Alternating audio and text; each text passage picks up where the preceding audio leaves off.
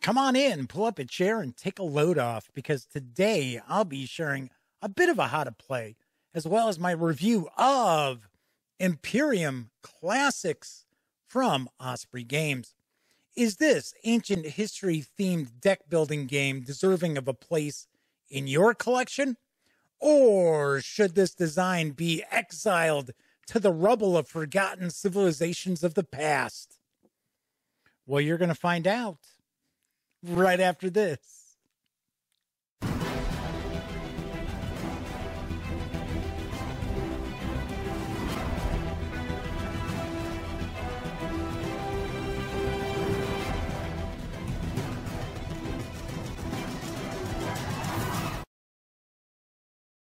Howdy, howdy, howdy, gang. Welcome once again to the Duct Tape Studios. I'm Jeff McAleer, your host here at the Gaming Gang channel. As I mentioned in the open, I am going to be reviewing Imperium Classics in just a moment. But first, I do want to point out I am still recovering from the triple bypass surgery that I had just over 3 weeks ago. And my voice is still not back to normal. It is pretty raspy. It's kind of weak too. So do apologize for that. Hopefully my voice can hold out throughout this entire review. Anyway, that said, I am going to be reviewing Imperium Classics from Osprey Games. It's designed by Nigel and David Turczi, with artwork provided by the Mico. The game is for 1 to 4 players, ages 14 and up, plays in about 40 minutes per player, and it does carry an MSRP of $40. So let's swing on over to the other camera because I've got Imperium Classics kind of set up here. I have my player area set up. I also have the market and the decks all set up as well. We're going to kind of tour around. I'm going to talk about this in depth.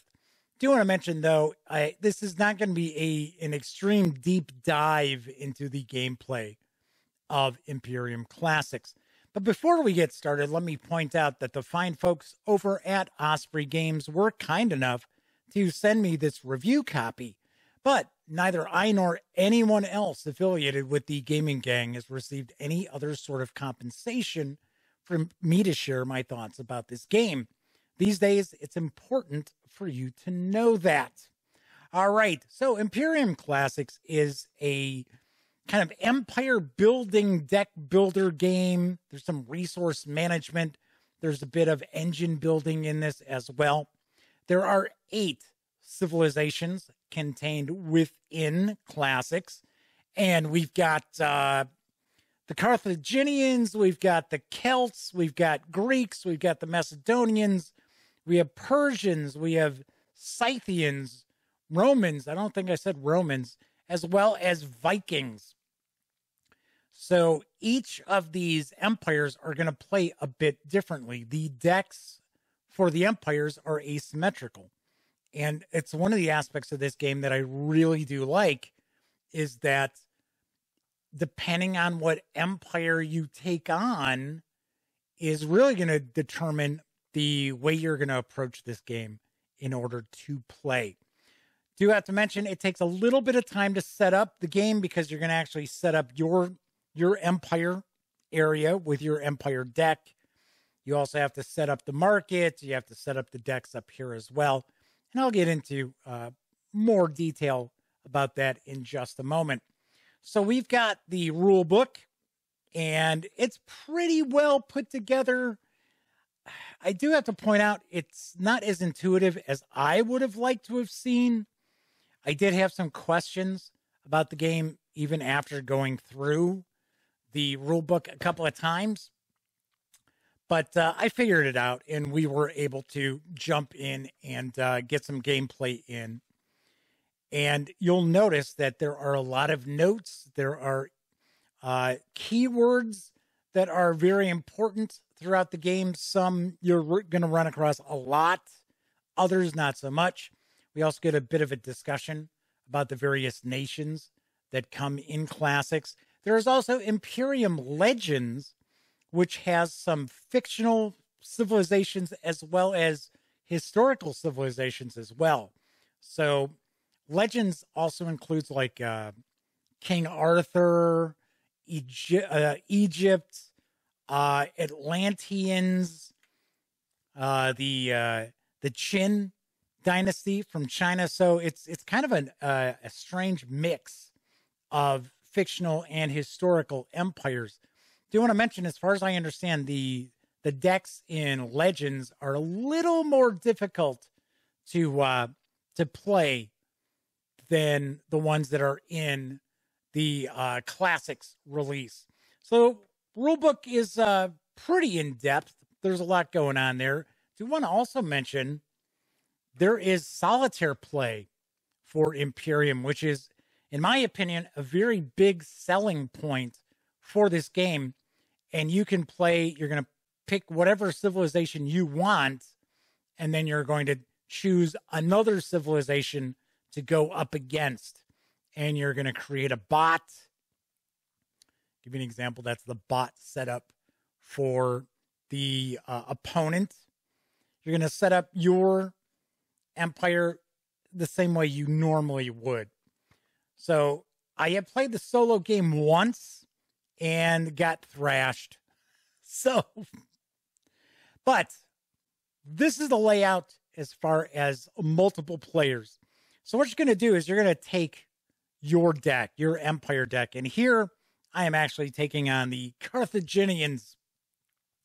So yes, Hamilcar and Hannibal. It got zoned out there for a minute. So first of all, you're going to have a power card. And we're going to zoom in and get a closer look at the cards once I kind of explain how the game is played. And there's two sides to it. And each side has a different special ability. When you're first learning the game, it's recommended that you utilize the B side. We also do have our deck. We're going to have our starting deck of cards. It's going to have a variety of different cards in here, including Unrest, which is kind of junk cards. This is a deck builder, and of course, more Unrest in your deck gums up the works. Plus, there are also negative victory points at the end of the game. So you want to try to stay away from Unrest cards, although each civilization is going to start with some Unrest. So we've got a few different cards here. Once again, as I mentioned, the empires that you play are going to be asymmetrical. So some of them will have bigger decks and fewer nation cards, which are these face down cards here, while others will have more cards in this deck and fewer nation cards. So what you're going to do is you're going to play through your deck, and every time you have to reshuffle, you're going to add a card from your nation deck. And these are more advanced cards for you to utilize. Once you've gone through all of these cards and you have this face-up card left, this is actually going to go into your hand, and you are going to move from being a barbarian empire to an actual empire. So you'll notice on some of these cards, we have these little axes. That indicates that that is a barbarian card. Here we see it's almost like a crown. That's a civilized card. That is an empire card. So you have to earn your spot in history. So you're going to have to unlock these cards. So of course, to do that, you need to cycle through your deck of cards as quickly as you possibly can. We also have developments. This is some additional advanced technologies and things like that that can be unlocked and built as well. Once all these cards are gone from your nation deck, you have these developments. So every time you would cycle through your deck, you're actually going to take one of these and add it to your deck as well. So here we also have our state card, which is going to show, are we barbarian or are we an empire? So you'll notice we have these tokens here. Some of them have X's on them. Some of them have circles on them. The X's are exhaust tokens. So we will have some cards that will show the keyword exhaust, which means we can exhaust that card to do whatever special ability that card has. We also have action tokens, and we have 3 action tokens as well. So each turn, if you decide you want to take actions and exhaust cards, you can. That is known as activating. So when it's your turn, you have 3 different things you can do. You can activate, which is going to allow you to play cards, take actions, of course, exhaust cards as well. And once you do that, then you'll move on to cleanup. If you're not going to do that, you can also innovate. So if you're going to innovate, you're going to take your hand of cards, which you're going to have 5 cards normally, and you're just going to discard your entire hand, and you're going to be able to do what's known as a breakthrough. So with a breakthrough, you're able to take a card from the market. You can either take a face-up card from the market, or you can take a face-down card from the market, except for these cards. These are fame cards. These are special cards. You actually have to play a card to be able to choose fame cards. And it's very self-explanatory. Most of the empires will have a glory card that they can unlock at some point, which will allow them to get the fame cards. So a breakthrough allows you to take either face up or face down. And you notice we have unrest cards up here. Unrest cards can be added into your deck, and unrest cards also come with any uncivilized, which is here, civilized, or tributary, which is the blue cards, which are kind of nations that you've conquered or nations who are paying tribute to you. So you'll notice tucked underneath these cards are unrest cards.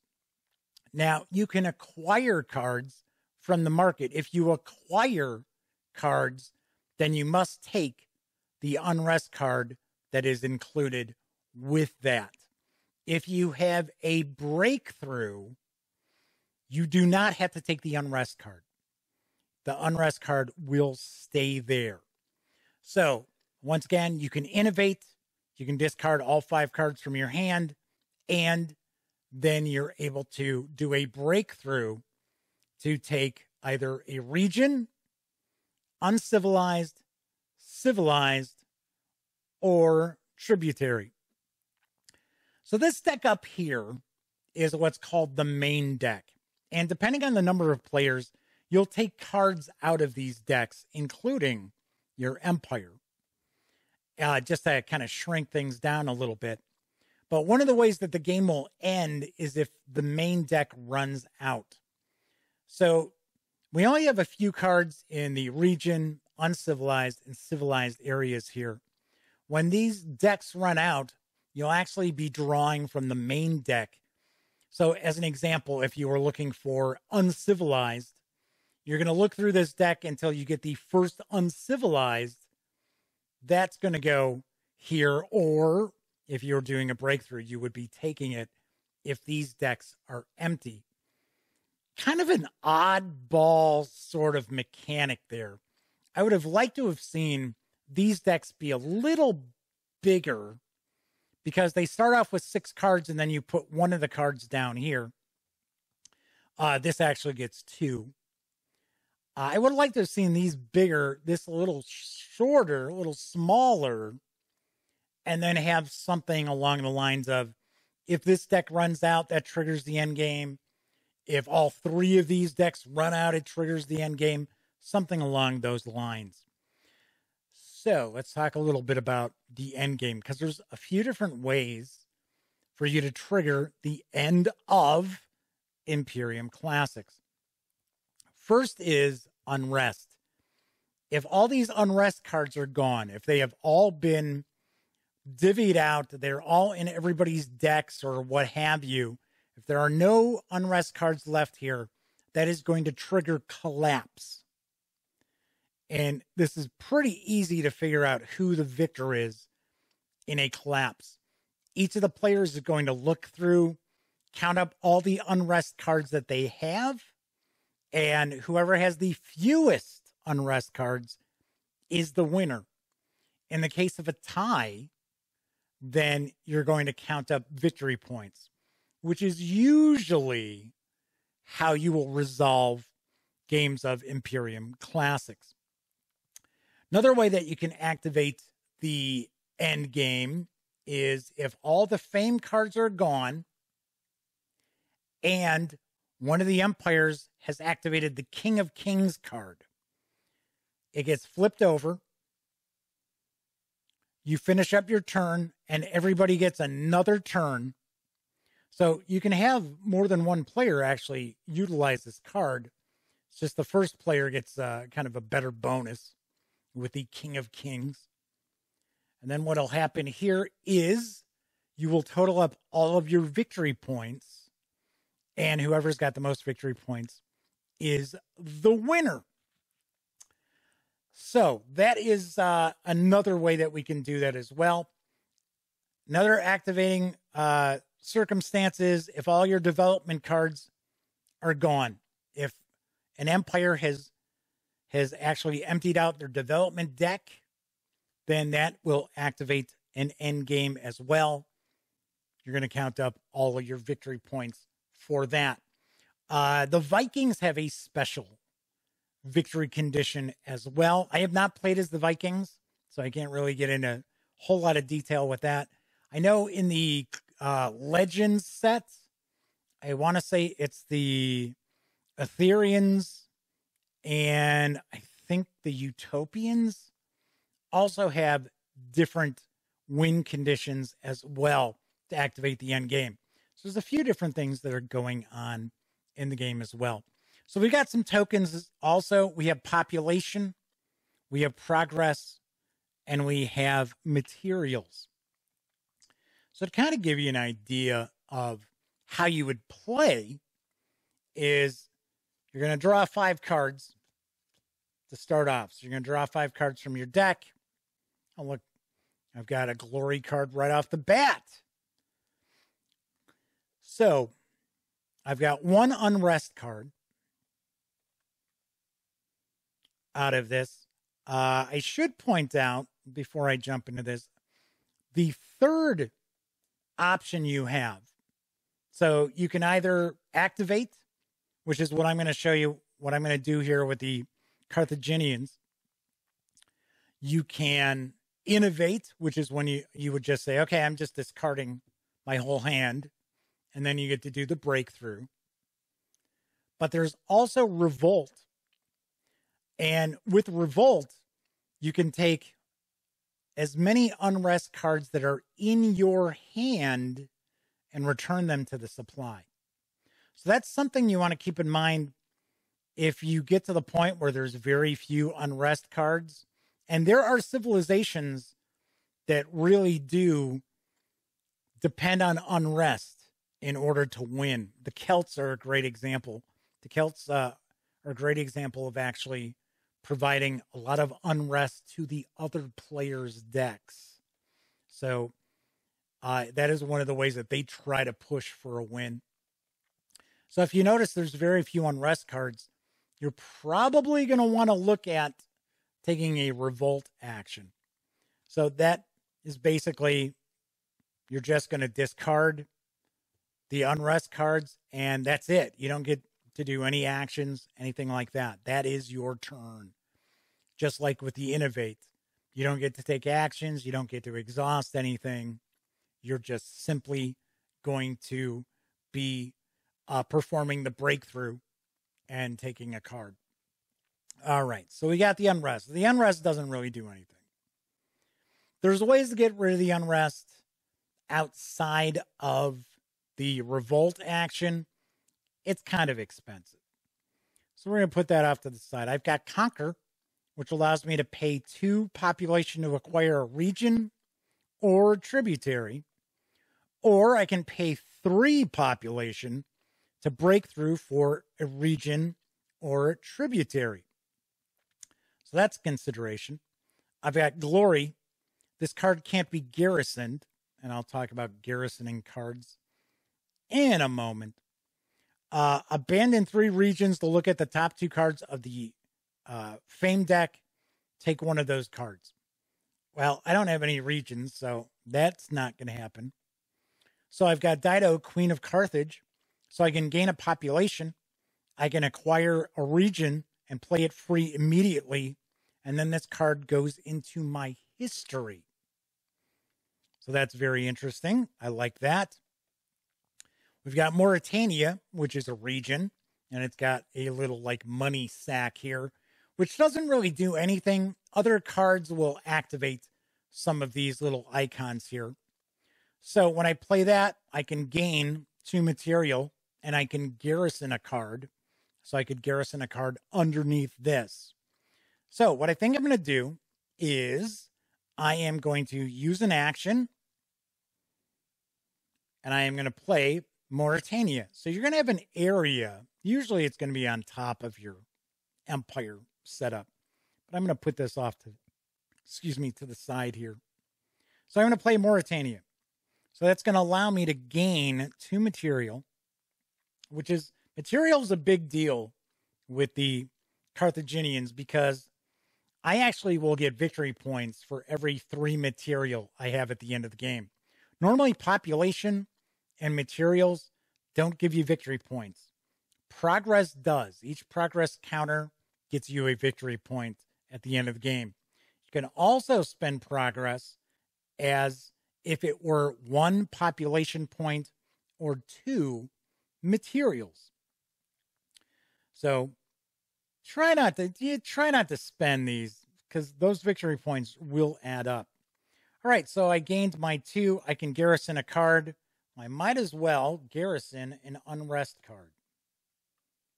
So even though I still have it, and it would still be worth -2 victory points, I'm at least getting it out of my deck by garrisoning it. So to garrison, you're just going to put it underneath. Now, sometimes you'll have cards that'll say exile, a card from the market. It's basically like a discard pile. You put them over there. All right, so I also have Conquer, and I'm going to play Dido. So I'm going to play Dido here. So I'm going to gain a population. And I can acquire. Now remember, acquiring is this. I have to take the face up. I can acquire a region and play it free. So it's a free play. Does not count as an action. Playing Dido counts as an action. That's why I just did that. That says put this card into your history. All right, so I'm going to take Woodland. I'm going to play that as a free play. You'll notice some of these cards have a little icon. It's almost like an infinity icon. That means it's pinned. It means when the card is played, it stays out. There are ways to regain these cards, put them back into your deck, and you'll do that quite often. All right, so I played that, got that, and I'm going to put this card in my history. So when I take a card and put it in my history, it goes under my power card, under my empire card, essentially. So those are 2 of my actions. I have 1 action left. And I am going to play Conquer. I need to replace this, though. And I am going to actually pay 3 population for a breakthrough. And I'm going to take this step card here, and this goes into my hand. So that's one of the aspects that's different as far as deck building games go with Imperium, is that when you gain a card, it goes into your hand. It does not go into your discard pile. So that's important to keep in mind. Something else. I've got the little barbarian axes on this card. If I were to become an empire, I would not be able to utilize that anymore. I could only use cards that show this. So kind of an interesting aspect as well. So like all deck builders, what you're doing is you're gaining cards, but you're also looking at ways to trim cards out of your deck. All right, so that is my discard pile. You know what? I'll put my discard pile here so I don't mix it up with this stuff here. So I used all my actions. I didn't have anything that I could use to exhaust. So don't have to worry about these exhaust tokens. So now that I've done that, now I would move to cleanup. And in cleanup, what you would normally do with most empires is, I need to replace that. Oh, the Hittites. There you go. There's a tributary who are worth victory points. So you'll notice, see these little gold circles here with the victory points. You want to score these victory points. So anyway, normally what would happen is your empire is going to place a progress token on any of the cards in the market. And then that's going to end your turn. With the Carthaginians, though, what they actually do is they actually place 2 material on a card. So a lot of times what you're looking to do is you're looking at cards that maybe you don't want your opponent to be taking, and you'll put your progress, or in this case, your materials, on a card that you would prefer your opponents to take. So this is a little bit of an incentive in order to maybe get the players to stay away from cards that you want. So what I will do here is I will put this on Shrine, on the Shrine card. Kind of tempt somebody to take this, even though it does have an Unrest card. So I would do that. I take my actions back, and that would be the end of my turn. So it would move on to the next player. We'd go around, and then we have a Solstice card. So the Solstice card is going to go on the table between the last player and the first player. And once that last player has finished their cleanup, and it's going to go to the first player again, before you do that, you're going to have a Solstice phase. Now, some cards will show Solstice. So for an example here, Metropolis says Solstice. Choose to gain either 1 population or gain 1 material or draw a card. So if this card was in play for an empire and we got to the Solstice phase, then what they would be doing is they would get a choice to do that. So as your empire grows, you are going to find that you will have things that take place during the Solstice phase. But as of right now, I would have nothing going on. So goes around the table, comes back to my turn again. Just for the heck of it, let's just say we're playing 4 players. Let's throw some progress out here. Just for the heck of it. So, the last thing you do with your cleanup is you draw your cards. So you draw up to 5. So you draw back up to 5 cards. Now, there are things that can happen during other players' turns, which will have you draw cards. If that's the case, then you simply draw a card. You're going to start off with more than 5 cards in your turn. So as you notice, I have now drawn 5 cards. I no longer have any cards in my deck. And I've got my discard pile over here. So let's say it's my turn again. So I would have an Unrest card. I have Prosperity. All players may draw a card. See, once again, there's an example of drawing cards when it's not your turn. Choose to gain 1 material per money bag, or gain 1 population per region I have in play. I like that. I'll be playing that. We've got another region available to us as well. And I also have Carthaginian Traders, which is a free play. So I'll be able to play that as a free action. All right. So let's see what we've got. How would I go about doing? Oh, I also have Advance, which allows me to pay 3 material to acquire either an uncivilized or civilized, or I can pay 5 material to break through, like here. I have 5 material. I think I'll play the Advance as an action and pay all my material here because I've got some cards to get some stuff back. And I'm actually going to do a breakthrough for uncivilized. You know what? I think I'm going to take the rituals and ceremonies. So remember,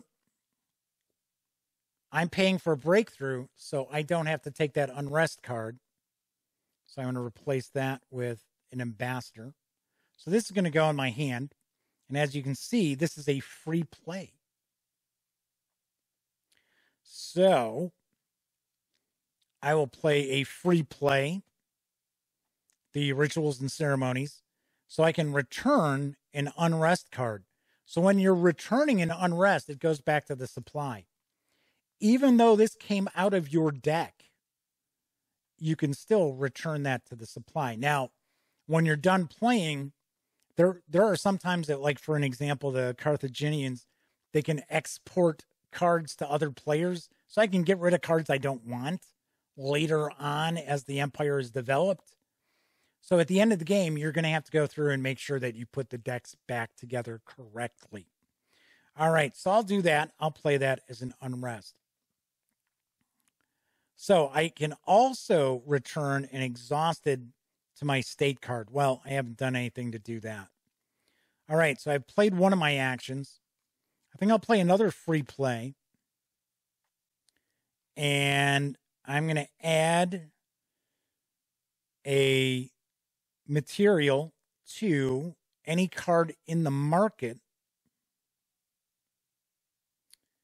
And let's just go with... what the heck? We'll go with the Shrine. All right, so remember, that was a free play. So now, this is another action. I'm going to play Prosperity. All players may draw a card, so all the other players would draw a card, including me. I don't have any cards. So what's going to happen here is I'm going to take one of the cards from the Nation deck because I've cycled through my deck. This is going to go into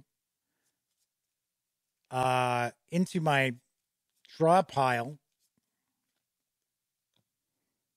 I'm going to draw a card. I got Conquer back. I can choose to gain 1 material per money bag, which I would have 2. Or I can get 2 population. I could get a population for each region. I think I'm going to take the population. So I'm going to go with that.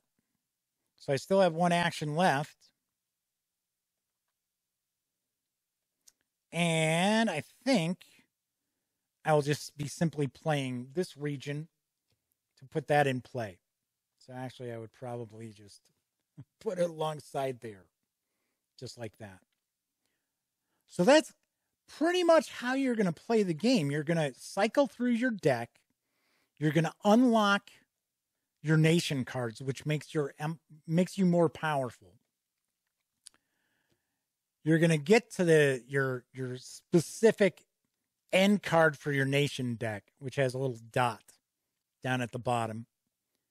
And once you unlock this and add this to your deck, that's when you're going to go from Barbarian to Empire, keeping in mind you can no longer play Barbarian cards. So you're also going to sit there, and once you've done that and you're an empire, you're going to be looking to develop your various different empire cards. So for an example here, I've got trading ships, Hannibal, elephants, monopoly, hegemony, and another elephants. So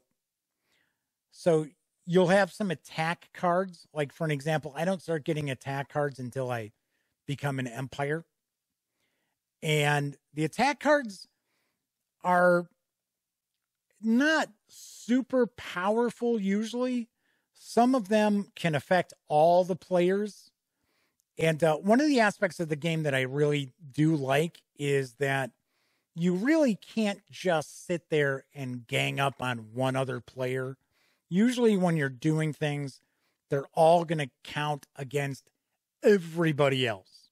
So that's one of the aspects I do like. And there's really not a lot of take that to the game. Because when you're like playing attacks or you're playing cards that are detrimental to everybody, people aren't going to get all upset. Anyway, so you're going to try to do all your developments here because that'll trigger the end game. Or you're going to try to trigger the King of Kings card in order to trigger the end game with that, or play through all these cards, or depending on what empire you might be playing, you'll maybe have different end game circumstances as well. So what I'm going to do is I'm going to zoom in so I can show these cards off because these cards are pretty cool. I'm not going to show off a bunch. Just get a little closer in there. So I did an unboxing on the Gaming Gang Dispatch. So we took a look at all the decks. So if you want to check out the live show that I did that, I will actually link in the description where you can go take a peek at that. Just kind of show off some of the artwork here. See here, you've got your victory points. So what'll happen with a lot of cards, here we go. Here's a great example. So here's elephants, right? So if I had paid to develop it, which would cost me 3 population, then I would be able to use this. It says each other player abandons a region. You may break through for a region or tributary, and then you put this card in your history. So basically, it's out of play, but it's in your history, and now you're going to get those victory points. So you're going to get those victory points added in. You're going to add up victory points that are part of your deck. You're going to add up victory points that are in cards in play.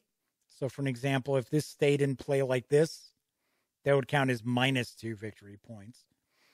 You will not count victory points from cards that you did not unlock.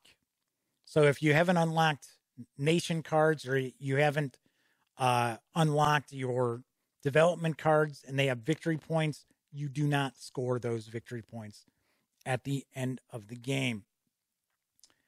All right, so show you a little more artwork here on the cards. Got Monopoly, Hegemony. Here's Hannibal. Another aspect of the game that I do like is that there are some historical adversaries that are included in this set. So you've got Rome and Carthage. You've got Persia and Macedonia. So I like the fact that you've got some of these very classic adversaries that you can play as well. All right, so let's swing on over to the other camera because I will share my final thoughts and give this a review score. I really like Imperium Classics. I thought it was very cool. It's not going to be for everybody. It is certainly not going to be for everybody because there's some abstraction to it. You're not really sitting when you like attack other players with attack cards. You're never going to really like knock them out of the game. you really can't knock your opponents out. So I know some players out there, they want to be able to crush their enemies. That's not going to take place in this game. The rules do take a little bit of wrapping your head around. I would have liked to have seen a much clearer rule book for Imperium as well. The rule book covers both games. It covers classics as well as legends. So it's the same rule book essentially for both releases. All in all, we've had a good time with this. I like the fact that each of the empires plays differently. So if you're playing as Rome, you're going to look to expand as much as you possibly can. For an example, I was playing Carthaginians. I'm actually looking to get materials and trade and establish like trade monopolies with my development cards. And once again, at the end of the game, I get victory points for extra materials that I've got left over. So you've got that. The Celts, they approach the game by trying to, like I said, a lot of times you're going to push for that unrest. So you're going to try to push unrest into other players' decks so that you've got the collapse end game to possibly win that way as well. So I really do like that. I like that there's a lot of cool little aspects. If you're familiar with ancient history, you're kind of like, oh yeah, oh wow, oh that's cool. Oh, I can't believe they included that.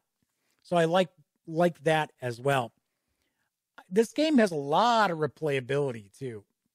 Not only because you've got 8 different empires that you can utilize, there's also the solo game with the bot where you can use your empire and go head to head against any of the other empires as well. Of course, if you include legends with this, that unlocks 16 empires grand total. All right. Anyway, on a scale of 1 to 10, I give Imperium Classics a very, very solid 9 out of 10. We've enjoyed it that much. Once again, as I mentioned, it's kind of abstract and the rules can be a little wonky as you're reading them, but we've enjoyed it a lot. Those of you looking for like a real detailed simulation of empire building during the ancient period, no, this isn't going to scratch that itch. But for the rest of us, I think this is an excellent buy, and I definitely do recommend it. All right, that is it for this time out. Once again, let me point out, if you like this video, by all means, please give it a quick thumbs up. Subscribe to the Gaming Gang channel if you haven't already, and if you do subscribe, ding that bell. It will not only let you know when I upload videos such as this review, it'll also tell you when my live stream, the Gaming Gang Dispatch, airs right here on YouTube. And it is returning July 5th, probably not 4 days a week, probably a couple of days a week, as I kind of get back in the swing of things following my triple bypass. All right, once again, I'm Jeff McAleer. Thank you so much for joining me. And until next time, here's hoping you have a lot of great gaming with your gang.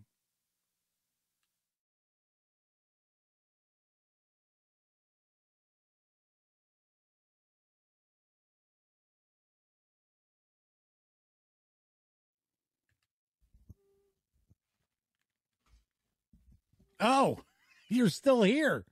Well, while you're kicking it, how about subscribing to the Gaming Gang channel? Or seeing the latest episode of the Gaming Gang Dispatch? Or finding out what YouTube recommends you check out here at my channel? And of course, don't forget, get your geek on at thegaminggang.com.